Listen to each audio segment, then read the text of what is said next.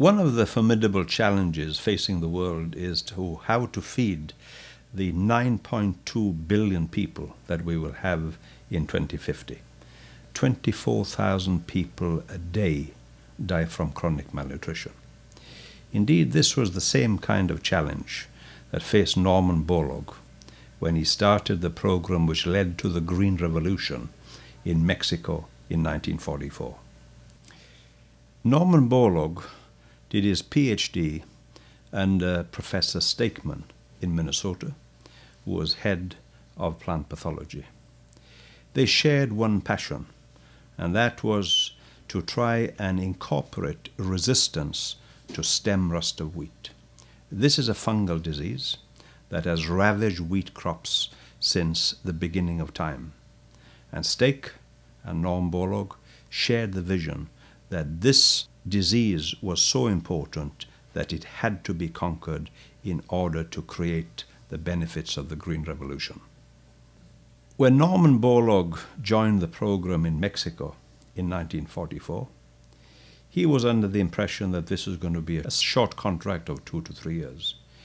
In fact, what happened is that he stayed in Mexico for 62 years, working under the Rockefeller Foundation on the Green Revolution. And one of the problems is that when you irrigate wheat and you apply fertilizer, the wheat grows tall and it falls over. So what he did was quite unique. He chose to incorporate some dwarfing genes from Japan.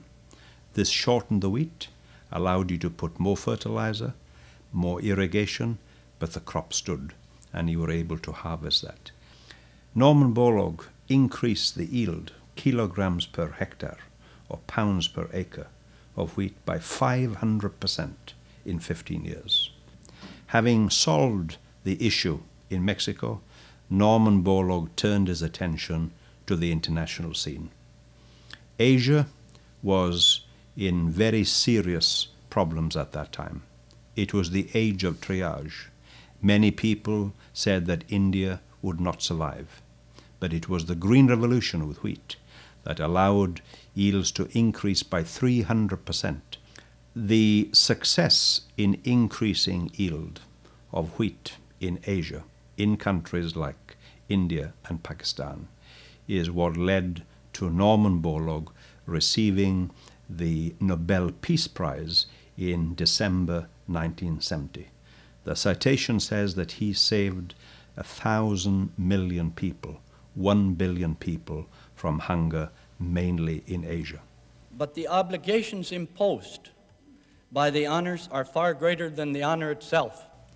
Even though Norman Borlaug was in love with wheat germplasm, he understood that there was one germplasm that was even more important than wheat germplasm, and that was people. He believed that you needed human germplasm through training to shape wheat germplasm.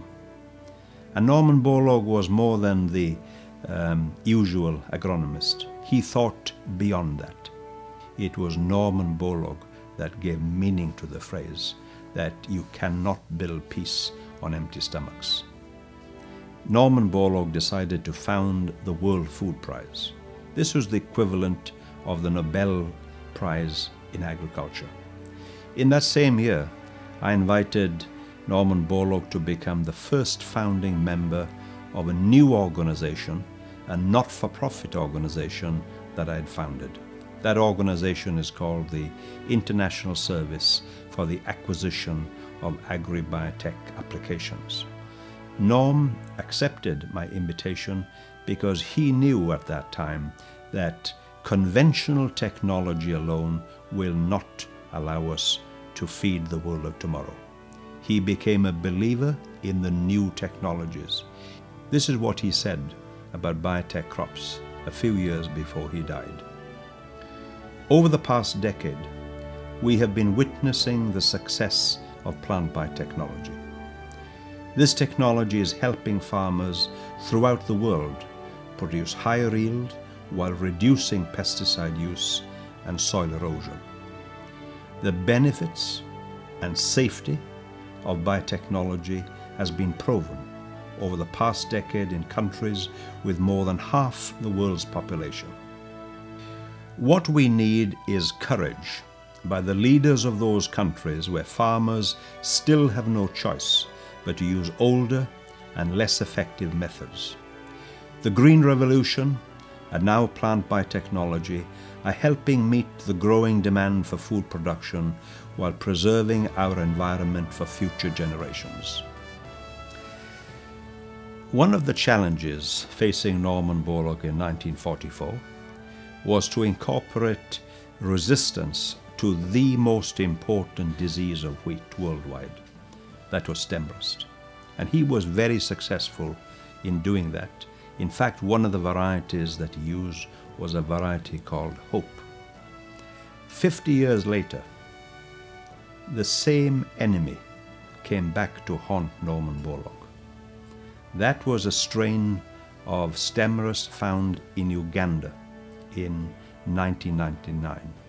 We refer to it as UG99 because it was found in Uganda. Interestingly, by this time, Norman Borlaug had access to a new technology, biotechnology, that allowed him to devise a program that would make full use of biotechnology in controlling this disease. So it is interesting to note that at the beginning of his career, the big enemy was stem rust. Right at the end of his career, that same enemy returned. And now he was able to use the power of biotechnology. He often used to say that he was very glad that he was able to live right through the Green Revolution. He also said towards the end of his life that he was sorry that he would not be able to see the fruits of biotechnology.